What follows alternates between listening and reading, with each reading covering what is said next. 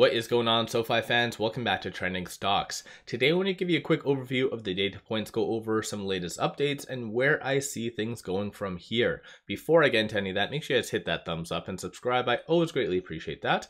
And with that, let's get right to it. Friday, it closed 2.33% down ever since Wednesday and CPI and the whole debt ceiling scenario, which is still underway right now. It's just causing a lot of unnecessary fear in the broader market. And keep in mind, this is just not a SoFi specific problem. This is a broader market problem. But because of their earnings, as you can see this massive candle, a lot of investors do feel that SoFi itself has been taking on too much risk. I kind of disagree. I've actually done videos to say otherwise because they've been doing and putting a lot of safety measures in place to mitigate risk. So yes, they're trying to expand their business on a very bearish time period and the environment isn't necessarily the best. But if things turn around, SoFi is going to come off as a genius versus a lot of banks that have been contracting. So again, that's just my own interpretation of that. Keep in mind, I'm not a financial advisor. So you guys do your own due diligence at the end of the day. As far as news, there's only one thing that did come out on the 10th, and it's just more so how SoFi can expedite student loan offers. And of course, right here, it kind of uses AI, and generally it seems pretty good. My only thing that I don't understand is it says by doing this, it kind of automatically validates the applicant's income. And I don't know how they do that. So I don't know if they, for instance, have to sign up for this in advance and upload pay statements that way, which I know might seem new and innovative through the whole AI, but I think this one aspect right here might not necessarily be the best. My own opinion, of course. This might also have combined with the broader market at that time period to cause it to go down, because this one in reality is a little bit more of a negative. Outside of that news, there's been no other PR released. SEC filings, the only thing that did come out was their quarterly earnings, as you can see, and so it was submitted to the SEC on May the 10th. And so of course I've already gone through this and everything, so generally I think that it's a fairly good earnings, no different than anything else. Just a lot of people are very skeptical right now. But keep in mind, with SoFi going down as much as it has been over the last little bit, and with their recent submission of their earnings, based on, for instance, the price to book, it is below 1. And that does signal that it is truly below its intrinsic value. So it is a pure definition discount play right now. So that might be something for you to realize or just kind of keep in mind. And when it comes down to institutions increasing their position, it is that time of season. So as you can see, BlackRock did increase their position 0.48%. So they now have 35.8 million shares of SoFi. And to make things better, they also closed out their puts. Generally, in case you guys don't know options or puts or whatever it is, if someone closes out a put, that is very optimistic. That does show and signal that they see upside coming. But keep in mind, all of this latest round of 13Fs is as of March 31st, 2023. So within Q1. So again, it is what it is. Outside of that, you do see a lot of new green, so brand new positions. But outside of that, though, a lot of good things are coming, in my own opinion, of course. And keeping in line with what big money has been doing, I'll give you guys a quick overview, for instance, of what has been happening on the secondary market. So a couple big transactions from Friday, and normally Friday is a little bit lower volume, but 2.93 million, 1.56 million, the day before 3.44 million. So SoFi is still on big money's, I guess, radar as of right now, because they are still tentatively buying, because majority of these are still buys.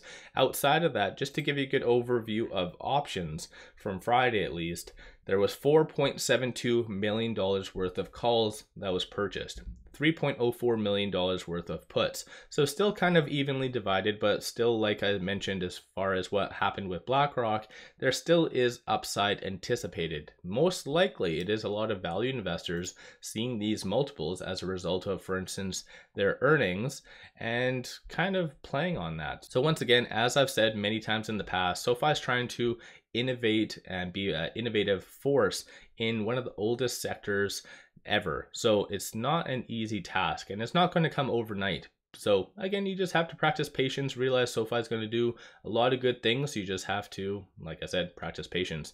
Let me know you guys' thoughts. Keep in mind, like I already said, I'm not a financial advisor, so just do your own due diligence. That's the best way to do it. So I'll give you guys a quick overview of shorts through Ortex.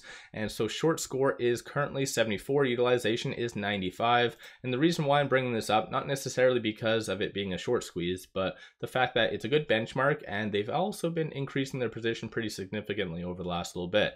13.91% of the free float's being shorted. And keep in mind, it did hit a low around 9%, and that was roughly around a month ago. So they've really been getting in over the last little bit. And as of right now, 111 million shares overall being shorted. And based on Friday, shorts increased 758.94 thousand shares. Cost to borrow is going up a little bit. So 2.17% is the average. But with 2.17, that's an annual rate. You're basically paying like a penny almost every single day. So cost to borrow is not really important by any means. As far as latest round of institutions giving ratings, as you can see right here, there was one that did come in yesterday by 𝗪𝗧, if I'm saying that right, Financial, Andrew Jeffrey, who does have a 64% success rating, so fairly good for an analyst in my opinion, and they did give a $8 price target. But outside of that, Piper Sandler and also Bank of America both gave $8 targets as well, and Piper Sandler has a 58 success rating, and then as far as Bank of America, is kind of 49%, so not necessarily the best there. So let me know you guys' thoughts on analysts. I would have assumed that a lot more analysts would be giving higher ratings, but again, I could be wrong. The consensus right now is $7.65, which represents a 53% upside from these prices. So once again, kind of signaling that it is at a substantial discount. But outside of that though, talking on technicals, it is lower percentile of the Bollinger Band. As of right now, stochastic is at 38, so kind of neutral, so not necessarily oversold or overbought. Number of retail investors have been getting out ever since just right before their earnings, surprisingly. So I don't know if they knew something bad was coming maybe, but number of retail investors have been getting out, so maybe I missed the memo on that. And as far as some of the fib levels that you need to watch for, so with it being at 502, it surprisingly is below this S3. So once again, for now the third time in a row with the analyst ratings, with this, it is considered at a substantial discount, because anything trading right now between this S3 and S2, in other words, is considered junk, which sucks. And I'm not saying SoFi is junk, but this kind of signals that it's been suppressed too much.